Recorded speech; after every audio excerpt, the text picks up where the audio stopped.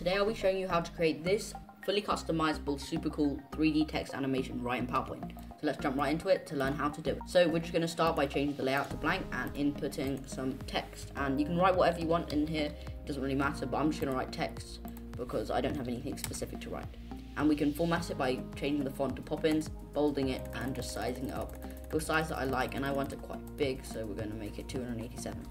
We're also going to center it, align middle, and go to shape format, align center, and align middle.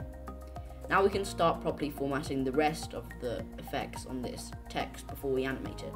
So we're going to go text effects, and we can really go into anywhere. We can just go shadow and just go shadow options. That just opens up this format shape tab over here, which is quite helpful, as that's where we're going to be doing most of our editing. So we're going to choose the preset over here from the first one over here, which is the outer right one over here. And we can also change the reflection just to the first one over here, so it's got a reflection like what was shown in the preview.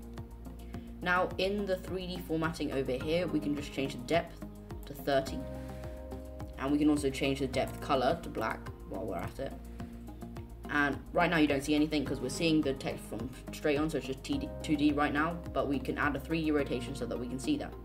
So to enable this perspective view, which is what we want, we're going to just go into perspective over here and just choose something like the first one over here. And then we can add a 3D rotation of 320 on the X rotation, that's really it. And that just brings the text around as shown on screen. We can also change the color to make it a lot nicer, and I'm just going to go with a nice gradient fill, which is just a dark blue over here from this first blue, which is just chosen in the standard colors. And that just gives it a bit of a nice effect, as if it's going out in the distance, getting a bit darker. So now we've got the shape formatted as so, and now we can start adding the animation, which is just going to be a fly-in animation as shown in the preview. We're just going to go to animations while selecting our object and go fly-in very simply, and changing the effect options in the drop-down box over here to from right. We also can go into animation pane, double click on this animation, and we're going to edit a few things here. If you saw one of my previous videos, I showed you this cool stagger thing that we can do with especially text. And what we're going to do is we're going to go by letter 50%. So each letter comes on slightly before each other letter. So the T will come first, and it'll be the E, etc, etc.